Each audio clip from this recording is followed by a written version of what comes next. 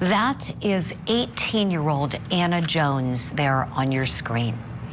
Sadly, she was shot and killed on Saturday night while she was sitting in a parked car in Carrollton, Georgia.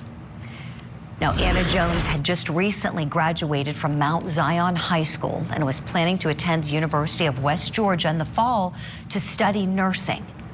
Unfortunately, her dreams were taken away from her when allegedly this man, Richard Sigman, according to police, shot and killed her. What's more, Sigman was a professor at that same university that Jones was planning on attending. Police say that Sigman had gotten into some sort of an altercation with a man at a popular local pizza shop. And that man then notified security that Sigman had a weapon on him and had threatened to shoot him.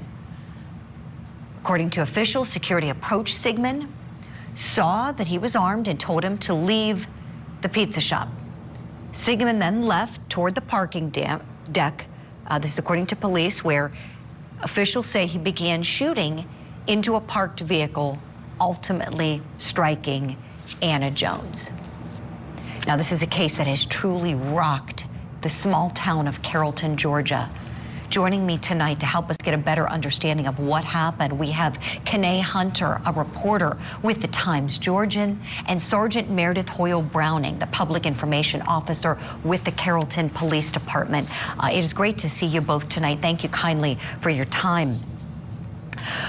Sergeant Browning, let me begin with you, if I may, please. With the big question, many watching this case unfold closely are wondering the how. How did he allegedly hit her when it's our understanding the car she was in was some blocks away from the pizza shop? Yes, that's correct. It is a parking deck that is used for, it's right next to the courthouse. It's used for court during the week, and then on the weekends when we have citizens and students out using our square for entertainment and eating and drinking, that is also a lot of people park there for that reason. So a lot of people were parked in the parking deck that night, and unfortunately when he left the bar, he went that way, and for reasons unknown, and hopefully we will soon find out why, but for reasons unknown, he went and shot into the parked vehicle, and she was in the front passenger seat, and he struck and killed her. Oh, my. So there is quite a distance, Sergeant. Could you give us an estimation about how far from the pizza shop we're talking about?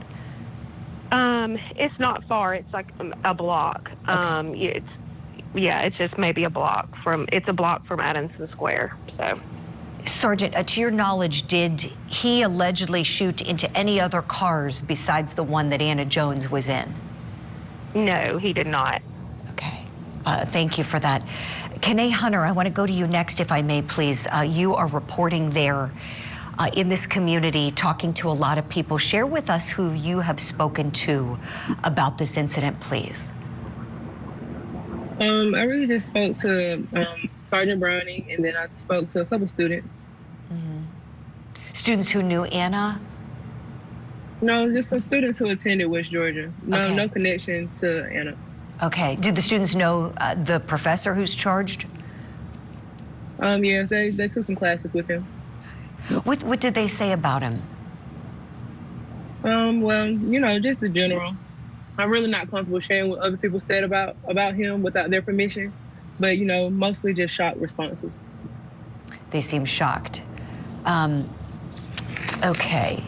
Was it off the record? Is that what you're getting at? Is something you didn't publish? Is that okay? Yes, ma'am. Okay, you're nodding just so I can see your video of where I am in the studio. Okay, so I understand that as a fellow journalist. I get if it's off the record, it's off the record. But truly shocked at this. So, were there any indications from anyone you spoke to or anything you've been hearing, being on the ground there talking to different people, that this professor had any kind of reputation for violence? I'm curious if that was or was not what you're hearing. It's unknown to me, not to my knowledge. Okay. Sergeant Browning, how about with your investigators? Any kind of reputation evidence being gathered? Because, you know, officials with your department are accusing this professor of the crime, this Richard Sigman, of being the shooter, of being the one who killed Anna Jones. Any indications of any violence in the past?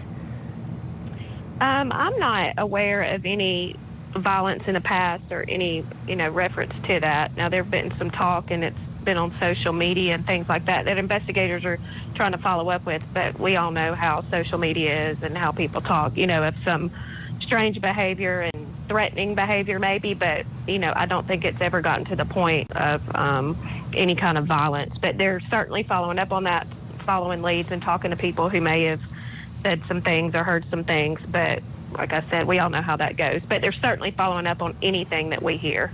Sure, sure. And presumably, if he was employed as a professor, and apparently he was lecturing business administration classes at the University of West Georgia, presumably he would not have been able to hold that job if there was any kind of conviction or anything in the way of a record. I was kind of wondering more of reputation or town talk. Was he known as a hothead or something like that? Or wondered if anybody said, oh, I know about a fight or something that never resulted in something documented that either of you might have been hearing about. That's why I was asking that question. Sergeant Browning, is there any video evidence of the incident that your officers have been able to obtain from that garage? There is, and there's a lot of, we have a lot of video cameras around our Adamson Square in that area. They're coming through all of that, trying to put the pieces together and put a timeline together. They have done some, and there's still a lot to go. But yes, there is video evidence. Mm-hmm. We're not releasing that at this point. Obviously, it's still under investigation and a lot to, like I said, to put together. But yes, there is. Certainly, Sergeant, and that's certainly a big thing that your department will be able to turn over to the DA's office for prosecution and to be used at trial if there is a trial for Richard Sigman. Kanae Hunter, tell me, as you've been reporting and gathering as much information as you can about this incident, what is the mood feeling like in Carrollton? Well, I really can't say I can attest to the mood because I don't really know how anyone feels. People that I've been around haven't really spoke directly about their feelings, but I could imagine that everyone has a natural human response when you're hearing this type of news right now. Are you seeing people out and about doing any kind of memorials? Anyone you're seeing trying to rally for justice for this young lady? Anything like that? Not at this time. I think it's very early. Mm-hmm. Mm-hmm. About how many people live in Carrollton, Kanae? A couple of 20,000, 30,000. I'm not really sure of an exact number, but about around that number. Okay. Is it the kind of town where you say everybody kind of knows everybody? Is it one of those places where it feels very familiar with folks there? Yes, it does feel familiar. People, I believe, they're really close-knit. I do think it's a really nice community. All right.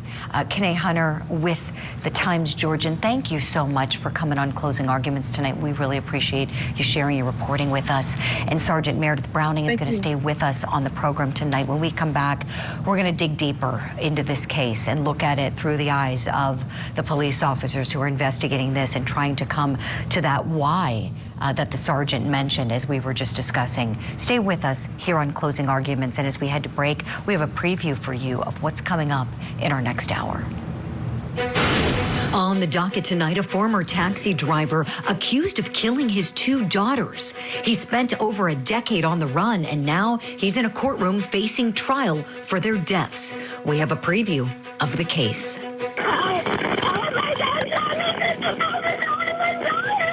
What's going on, ma'am?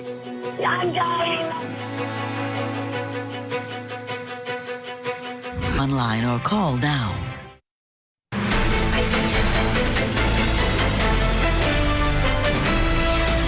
That is former Professor Richard Sigman. He was a professor of business administration at the University of West Georgia, but now he is accused of the crime of murder. In a media release by the Carrollton, Georgia Police Department. They detail the facts as we know them so far. It says, quote, Richard Sigman, age 47 of Carrollton, Georgia, has been arrested and charged with murder, aggravated assault, 3 counts of that, and possession of a firearm during the commission of a crime for his involvement in the death of Anna Jones, age 18 of Carrollton.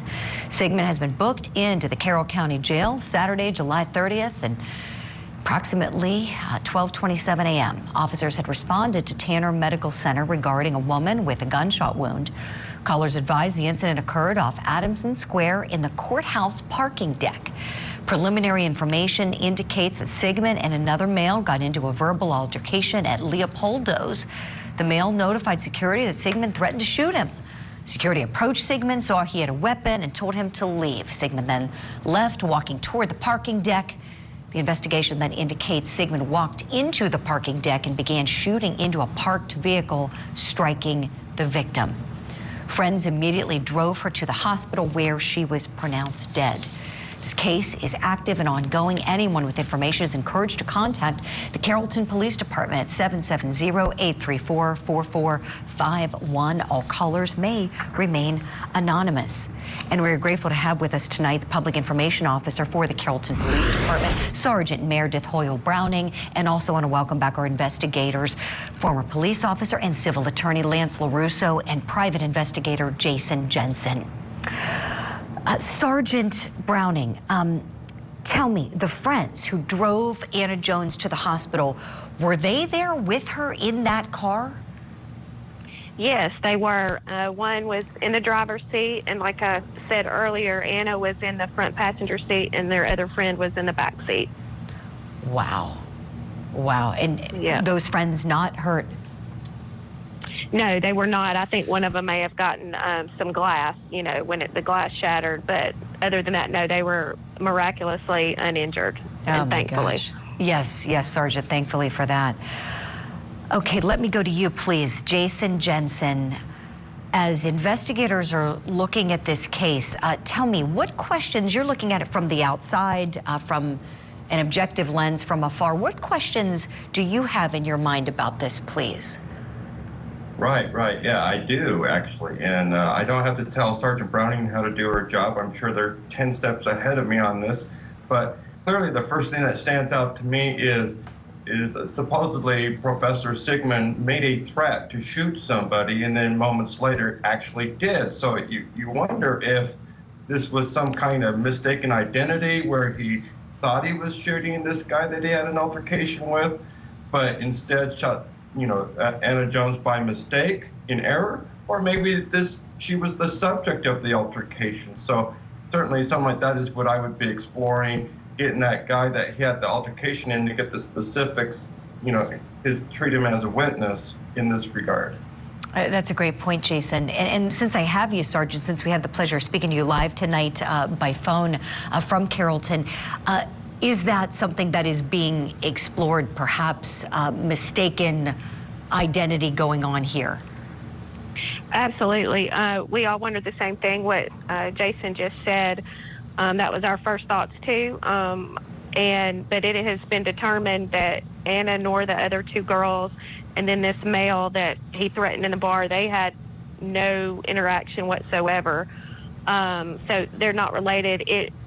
Knowing what we know now, like I said, my first thought when I first heard the whole thing was, did he think he was shooting, you know, this guy? I mean, that was my first thought too. But when he left the bar, I mean, the guy was still at the bar, and I just don't, you know, but he was intoxicated, so you don't ever know what anybody thinks. But it'd be hard for me now to believe that he thought that guy was in that vehicle. But who did he think he was shooting, and what, you know, I wish we knew. I wish he would tell us, but we just don't have that information right now. Sure. No, understood. Thank you for that, Sergeant. Lance LaRusso, let me go to you, please. Same question I had for Jason Jensen. What questions do you have watching this objectively from afar? Tell us what you're thinking tonight, please. You know, the first thing you have to do is put this in the context of where it occurred. I've parked in that parking deck. I know a lot of the officers with the Carroll Police Department, the Sheriff's Office, the campus police, they embrace their students. That school is about 13,000 students. And that community is very close-knit. And when you look at the fact that there's cameras everywhere, the students may have had cameras who were in the car, there's going to be a lot of pieces to put together. Ultimately, as Sergeant Browning said, we may never actually know why he shot into that car. Bullets travel long distances. Right now, we don't know the distance between him and the vehicle. He could have been shooting at another object, could have been shooting at an intermediary object. He could have just been shooting randomly. But you know, there's so many opportunities for other witnesses to come forward, and I really would encourage them to do that. If they're watching this, they're going to be hurting, but that university and that campus is going to embrace these students, and they're getting ready for an influx of freshmen and all levels of students. There's a lot of older students that attend this school. They have a lot of teaching degrees and advanced degrees that they teach there. So that campus police department and local police in the middle of all this have to get ready to make sure that people feel comfortable coming to that community. So they have their work cut out for them. Most definitely, Lance. You're absolutely right. This is really frightening. Understandably shaking for everyone there who enjoys that parking garage, as you mentioned. That context really helps. If you're able to tell us, Sergeant Browning, are you able to share with us how many times Richard Sigman allegedly shot into that car? I do not know. I know they were reviewing that actual footage today, trying to count. I will tell you that she was shot twice, but he shot more than that. But I do not know the exact number tonight. That information helps, certainly helps to know. Big thank you to Sergeant Browning, Attorney Lance LaRusso, and Investigator Jason Jensen for being on the program tonight. Really appreciate you all talking about this tough story.